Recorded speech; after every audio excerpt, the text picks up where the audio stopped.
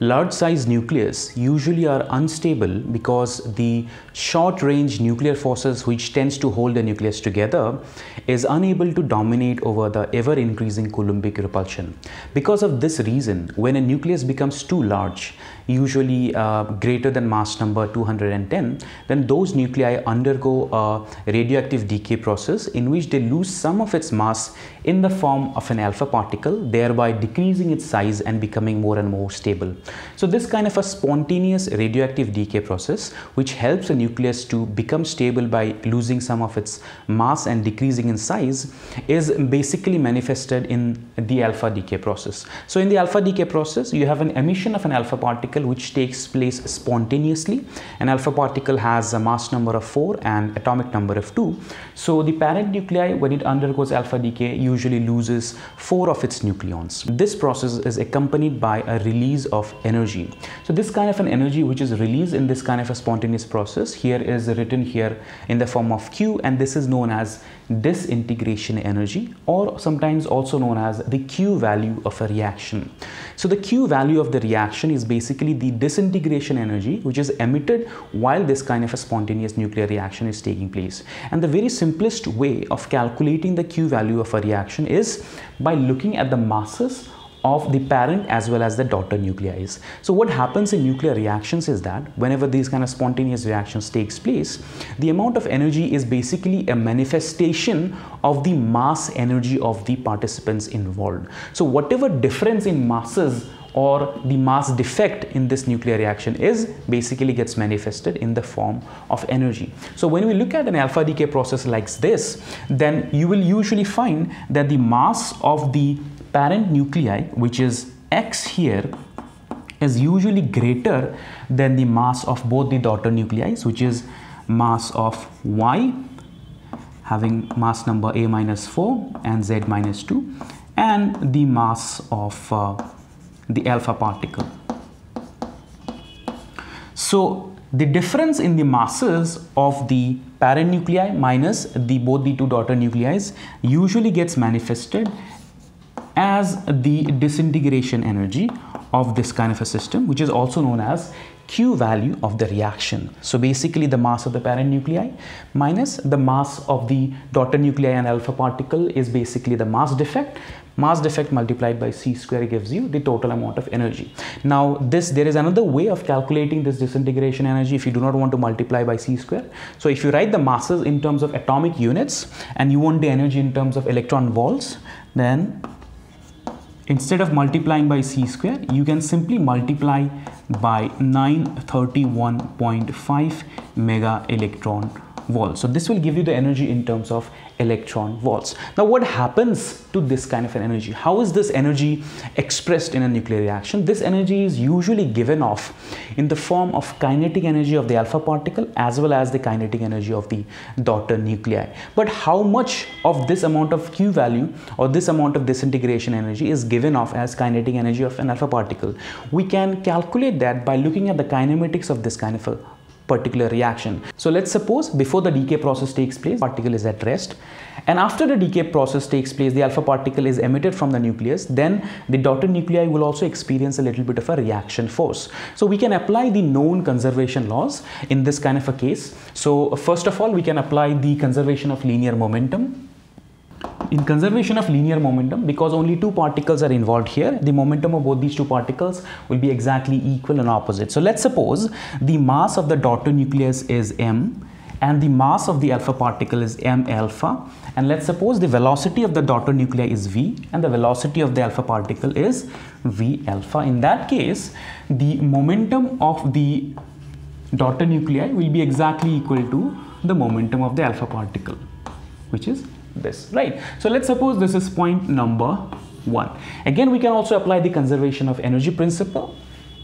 So in this kind of a case, we can say that whatever amount of energy is released in the nuclear reaction goes off in the form of kinetic energy of these two daughter nuclei as well as the alpha particles. So here the Q value of the reaction, which we can calculate by looking at the mass defect of this nuclear reaction, basically goes off as kinetic energy of the alpha particle, which is m alpha v alpha square, plus the kinetic energy of the daughter nuclei, which is m v square, right? This is the total amount of energy.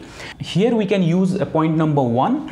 Let's suppose this is point number 2. We can use point number 1 to remove the second term. So this can be written as half m alpha v alpha square plus here in point number 1 we can say that m square v square is equal to m alpha square v alpha square, right? So I can use this expression here in this particular second term. So here I can write m square v square upon m. So here I can use point number 1. So half of m alpha v alpha square plus half of, so m square v square can be replaced with m alpha square v alpha square from point number 1. So m alpha square v alpha square divided by m. Here I can take this term out, so I can write half m alpha v alpha square 1 plus m alpha upon m. Okay, so this term that I have taken out is nothing but the kinetic energy of the alpha particle. So this is kinetic energy of the alpha particle, and here this is m and m plus m alpha in the numerator. So this is nothing but the Q value of the nuclear reaction. So this I can now write as the kinetic energy of the alpha particle is basically equal to m upon, if I take this to the left hand side, m plus m alpha multiplied by the Q value of the nuclear reaction.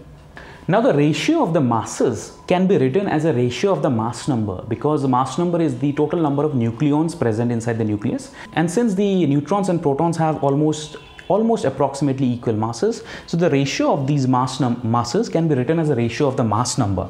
So what is m here? M is nothing but the mass of the daughter nucleus, and the mass number of the daughter nucleus is a minus 4. So I can write here this as a minus 4. What is again m? M is nothing but a minus 4. And what is m alpha? M alpha is 4 here, the mass number of the alpha particle, multiplied by the Q value. So 4 and 4 gets cancelled out, and you're finally getting the expression of the kinetic energy of the alpha particle is basically equal to the mass number a minus 4 divided by a multiplied by the Q value. All right, so this is your final expression for the total amount of kinetic energy carried off by the alpha particle from the available disintegration energy. Now, as it should be obvious from this expression, vast majority of the disintegration energy usually goes off as kinetic energy of the alpha particle, because we are talking about large size nucleus having mass number A greater than around 210. So in this case, I have also taken an example. So this is an example of an alpha decay process. So the uranium 238, when it undergoes alpha decay process, becomes a thorium 234. In this process, some amount of energy is usually released, and if you do the calculations, the total amount of energy released in this specific example usually turns out to be around 5.3 mega electron volts. Okay, so how much of this amount of energy goes off as kinetic energy of the alpha particle? We can simply calculate it from this particular expression. So just to give you an idea, so the kinetic energy of the alpha particle in this particular example, so a minus 4 is nothing but 234 in this case, all right? And a here is the mass number of the parent nuclei, which is 238. This multiplied by the disintegration energy, this usually comes out to be around 98.3% of the Q value. So 98% of the total amount of energy released in this process goes off as kinetic energy of the alpha particle. So in this case, 98.3% of Q value is approximately 5.2 mega electron volt. So usually in the alpha decay process, majority of the disintegration energy goes off as kinetic energy of the alpha particle. So this is all for today's video. See you in the next one.